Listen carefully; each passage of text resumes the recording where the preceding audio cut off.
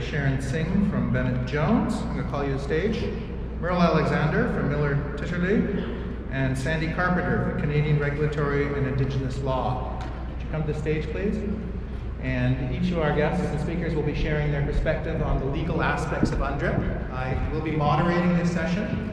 So what we have today is a presentation of three individuals who've been very involved in Aboriginal rights, Aboriginal legislation, Aboriginal business, all aspects of Aboriginal engagement. I know some of you were very involved in the working on the UNDRIP legislation that was passed by the provincial legislature, and we're leaving it quite broad to where you see the legal aspects of UNDRIP and where we're going. We have many questions coming forward in terms of how this will be implemented across the province. There are questions around are BC laws consistent with UNDRIP? How is this legislation itself going to be workable with existing legislation federally, either Section 35 or the Indian Act? We've heard at times that the legislation is not compatible with existing legislation in Canada. There's a whole number of questions in there. So do you want to give us your perspective on how you see this legislation rolling out and how society will change because of it?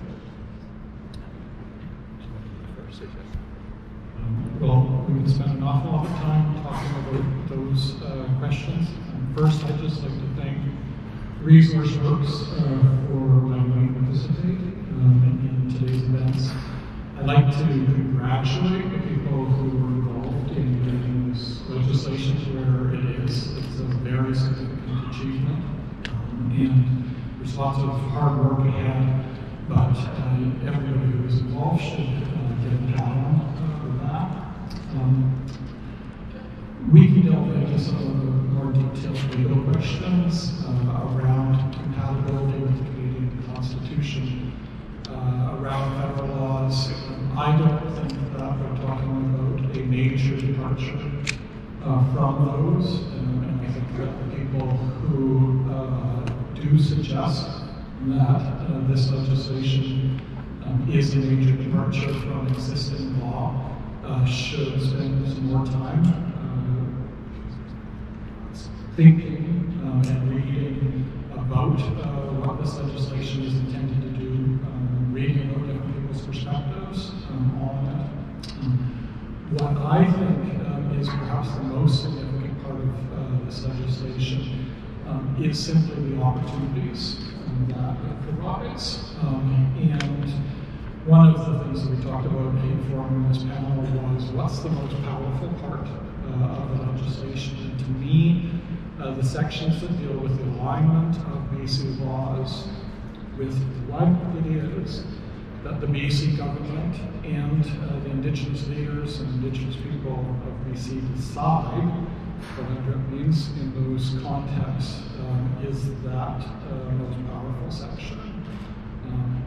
If this legislation achieves the reduction in discrimination and the lifting people out of poverty, that is one of the primary goals of it. That has to be a sea change in this province.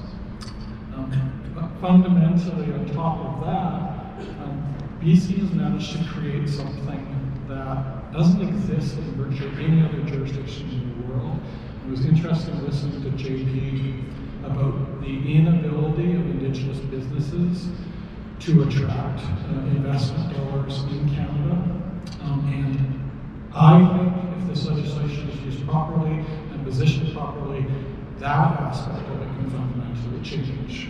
Because for all of those responsible investors out there, for all those people who are looking at ESG metrics, this is now one of a very small handful of jurisdictions in the world where you can say, we have legislation that requires our laws to be aligned with UNDRIP.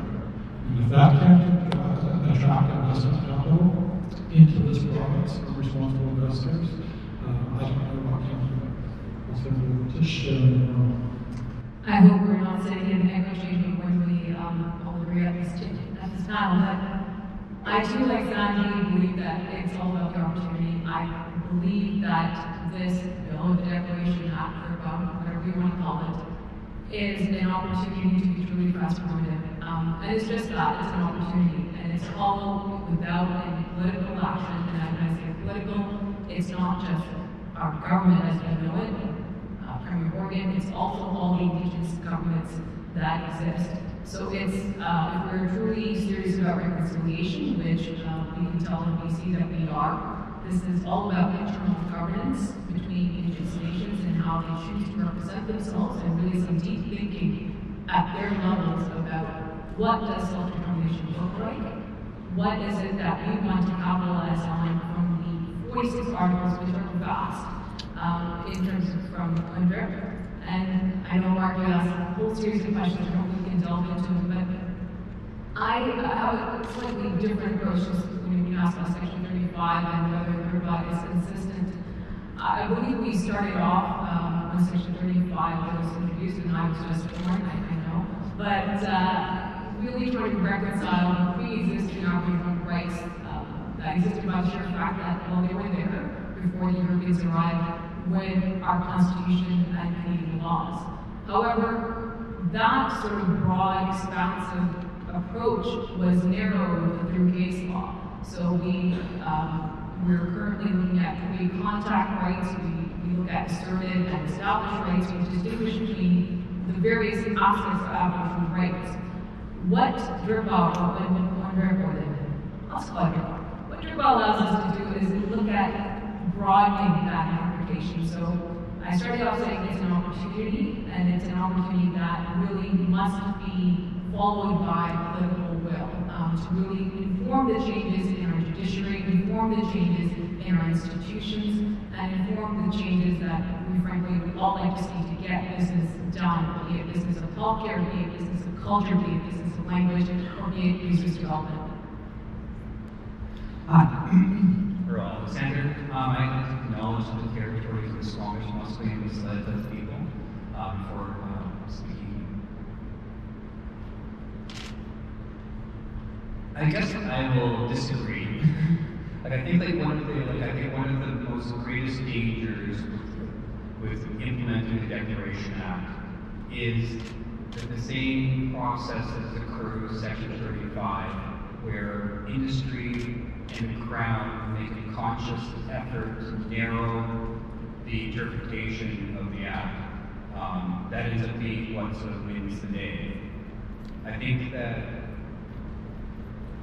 like, as one of the technical team for the co-development of the legislation, I think what we very much had in mind and what our instructions from our political masters was to create an enabling political and legal instrument that which would call into question complacency with the status quo. So I think, you know, the likelihood that Indigenous, I think what the most important, discussion forward is finding a common ground on like what are the incremental and progressive steps that we can take forward now.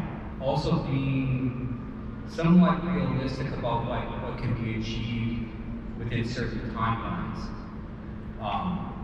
That's what the action plan is intended to do. In some respects, why individual First Nations or individual or stakeholders will not define how the act will be implemented. It's really the legislation will be most empowered by what is that first wave of what is placed into the action plan. And that process has yet to begin. That process is extremely important. I think that's why I think both First Nations Leadership Council and both the province are identifying that as a key area that we need to get to work on. Then I think that will give also, I think, the stakeholders a better perspective on what the act is going to look like in terms of its interpretation. Because, you know, I mean, the Declaration, the UN Declaration of the Rights of Indigenous Peoples is not an economic treaty. It's not a resource treaty. It's a human rights treaty. So I know in this English-centered world, we often sort of immediately think, so, well, how does this apply to me? Why is it so important to me? And that's in some respects where a lot of since the bill has been in the media, that's been sort of this very self-focus, as though what happens to us as an industry, or what happens to my project, is sort of like been sort of almost dominating the conversation. I think you have to sort of realize that the UN Declaration on the Rights of Indigenous People is not about China. It's a government to government. It was developed by indigenous governments with states. It's an international human rights treaty, and I think that it has to be interpreted that way. Our property, like indigenous First Nations properties, may not end up being anything to do with resource development. So lots of the fear mongering, I think, that's currently going on about like the fear of how the act will be implemented could completely be ill-founded. But that conversation is to come.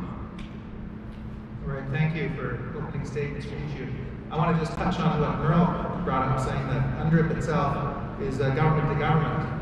It's a relationship between government to government, yet it has huge impacts on average companies, average people in a society. So Sharon, could I ask you, what's the practical effect of legislation like this on people's day-to-day lives? Because much of it right now, if it is government to government, First Nations to government, how does this affect these years? Well, what's your fact that it is now going to be legislation, I think affects all of us. It will, as Merle said, which I didn't hear disagreement, I heard agreement. That's just my ears. I believe through the action plan, we will see how it will be implemented. So the fundamentals of the Declaration Act are obviously affirming the rights of the indigenous people as they're found in the Declaration Act. They're setting forward, as Doug and Chief Titerle said, an action plan to see how current legislation, looking at that, say, is it in compliance with UNDRIP, looking at forward-looking legislation, ensuring that it is developed with participation of indigenous peoples, and ensuring it's compliant with UNDRIP. And there is also a report to the legislation to make sure there's some basically fire and response to comply with. I was promised that I was not going to swear, so I'm trying very hard. And I think the crucial part where it deviates from Bill 262, which is the federal bill, is really that joint decision-making framework that's also enabled by the legislation. So on the child welfare piece, Doug had mentioned, and also the EA piece, there is an action plan for 2020 that's been implemented, being implemented, and we see really that being foreshadowed how it will affect us as citizens in our daily lives. So if we look at child welfare, it's really one of, I'm the Indian, right? So, like, not the other. So, I can probably say this and get away with it. Child welfare has been number one priority for a lot of the chiefs that I've spoken to with, and a lot of just, frankly, people in communities. So, the government's addressing that. On the EA piece, which is more of an industry piece, we're looking at joint consensus decision-making, and we're looking at how greater public participation, how greater indigenous participation works into that. So the EA framework that the government has been working on, again, the way that indigenous participation already will affect us and is affecting us on a day-to-day basis. As the action plan gets rolled out, as there's further consultation with non-indigenous people and co-development with indigenous peoples, we will see how it will permeate through each and every one of us in terms of how we do heritage, or how we do healthcare, or how we do economics, our political structures. I do believe it is truly, to borrow Merle's words from earlier, there's a transformational opportunity here, which will be solely not to say it doesn't affect us, not just from an industry perspective, but from a truly human perspective as well. Thank you. Thank you for your questions. You can see up on the screen, I'm going to direct I'll give you advance warning as the panelists, the top two we're going to go through. And I'm going to leave this open to who we'd like to present first. We know that FPIC is not a veto. I would state that was stated by the Deputy Minister, but I do know that there are some people who do believe it is a veto. Does that mean governments can make decisions without receiving consent? How is this different from consultation? I mean,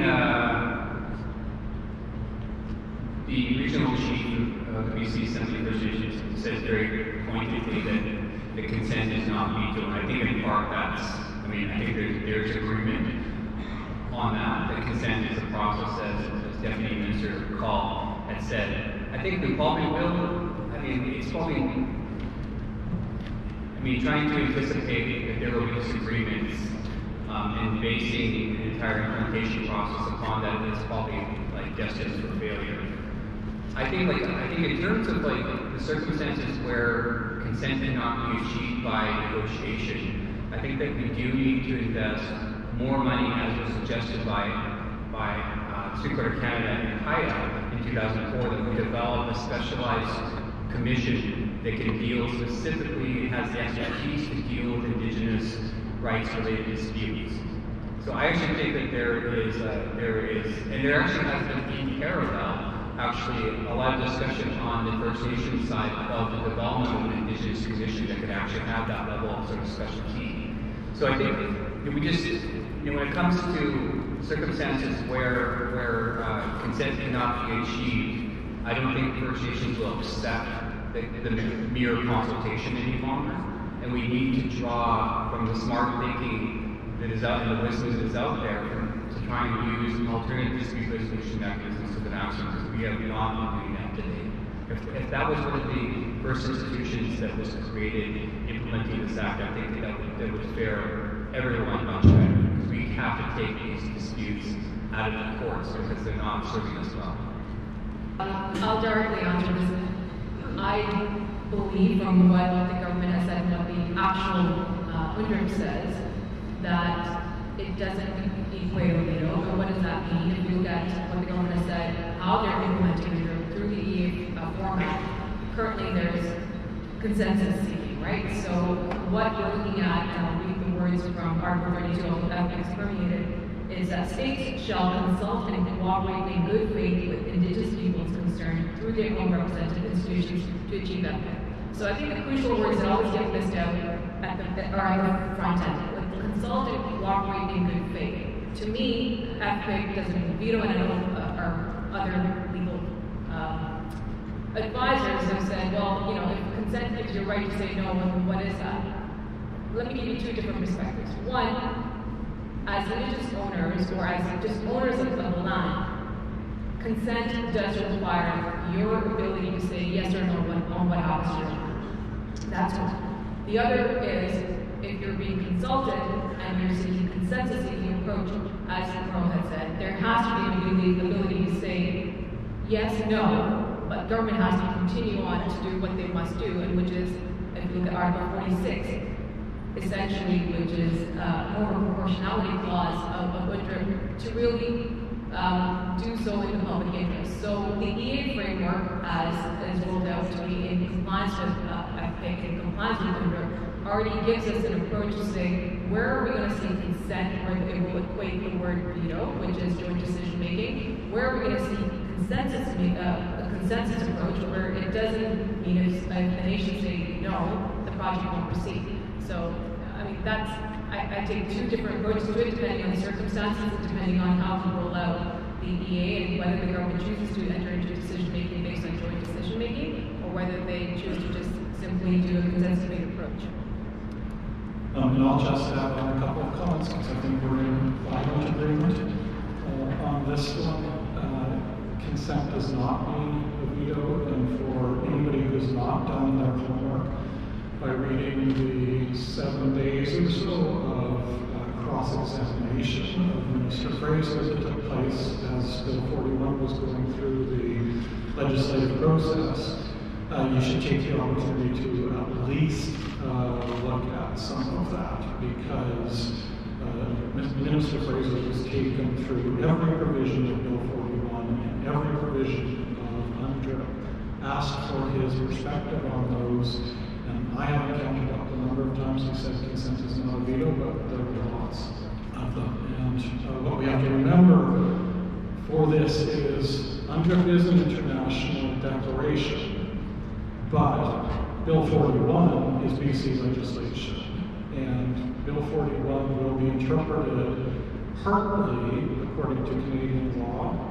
It may have some international influence on it, but what the government intended when it passed the legislation, as expressed by Minister Fraser, will be a significant aspect of that. I also think we're in strong agreement on there is going to be, I think, probably quite a difficult transition from where we've been, because we've now been at this for more than 25 years in terms of consulting within the framework of Section 35 what we've been consulting on, how we've been trying to minimize the impact on rights, how we've been trying to respect title, how we've been trying to accommodate. And that has the potential to change in a consent-based discussion. It provides an opportunity for the parties to move beyond, let's just talk about the impact on traditional rights. But for decision makers who have been used to that world, and where our legislation processes are written around that world, that's a difficult transition for it to take place. And I'll give one example. In the new BC Environmental Assessment Act, which is being held out by the government as this is what legislating in the context of UNDRIP looks to us, there is a section in it that says if, based on the preliminary review, there are significant effects to a proposed activity, then that can be referred to the minister, and the minister can make a decision to terminate that assessment, just not go any further. Well, there may be situations where an Indigenous group goes, I get it. I get that there might be significant impacts here, but for other reasons, I want this activity, proposal, whatever it may be, to take place. And that type of thinking still isn't even incorporated within an act that, in theory, was prepared. So there's still a lot of history that is governing how we look at stuff. There's still lots of history that reflects in our thinking, and this gives us that opportunity to break out of historical thinking. Okay. We have 3 minutes, so I'm going to pose another question, and I'm going to pose Sharon. It was up on the screen. Who decides if consent has been reached? Let me take this in 2 ways. So, again, we discussed the veto and consent questions. And I think that what this question is trying to get at is essentially from an Indigenous governance perspective, who provides the consent. So the consent approach, at least that's what I'm getting. And I would say it's really up to Indigenous people to decide with their own governance systems. And if we, I can't tell you what you need to do internally if we are going to nominate to be your speakers, whether it's hereditary, whether it's the Indian Act, whether it's whatever have you. If I did, not only I'm stupid, but I'm presumptuous. So that's up to you to decide in terms of which processes, which governance structures, and again, I started my comments by saying there's a lot of internal thinking that needs to be done by people, and some have done it. So, but it's a spectrum, and to see what is it that you want in terms of how you would like to be represented. If you look at the Coastal GasLink decision that came out on December 31st. Maybe I shouldn't throw that hot potato one out there, but I did. So it's like the mic drop. It speaks to the contention that is in some of the communities in terms of who's going to represent them and who's going to speak to them. So the UNDRIP is almost a two-way sword.